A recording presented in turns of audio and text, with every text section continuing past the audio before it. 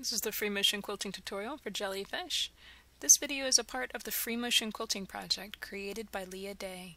So far, over 300 designs have been published to the project for free with video tutorials just like this one. Check out the other designs and share them with your friends at freemotionproject.com.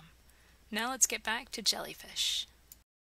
This design is stitched by first starting in the center of your quilting space with a circle, and then you're going to stitch a straight line, kind of a curvy line, and swirl into a circle, building them up, working in a circular fashion. And you can see I marked a very light circle on the surface of my quilt, so that way it would be easier to stitch these and curve them around, because you want to have that kind of subtle curve, swirl into that circle, and then travel stitch all the way back. It's kind of hard to line it up without having something as a guide, so feel free to mark a circle if you're wanting this to fill a space specifically, if you're wanting it to fill a certain area or a certain shape. To match up the two areas, you really want to start kind of stitching one part of it and then the other part, so that way they have a very similar angle whenever they come together.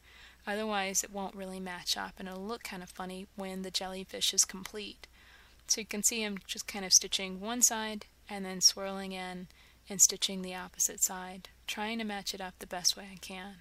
And try and fit in two more circles, two more feathers into the space, so that way it fits evenly. This is the first half of the design, and this is actually very similar to butterfly feather flower. And if you're interested in trying kind of a simpler version of it that'll fill your quilting space completely, definitely check out that design.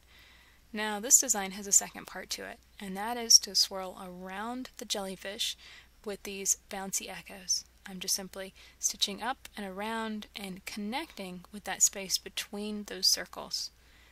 That way it creates an echo that connects. It's called a connecting echo, builds up the thread just a little bit in those spaces, and really draws and creates a lot more texture and interest. It draws your eye a little bit better to those spaces because they're just a little bit darker.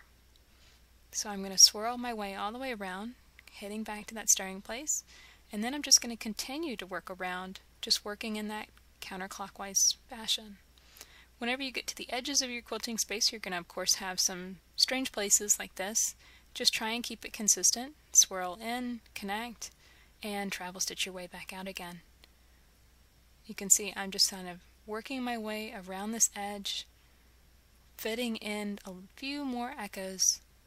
The biggest thing to keep in mind is you're just wanting it to connect to those spaces, so just ensure that it all looks consistent. And here's what it looks like whenever you finish Jellyfish.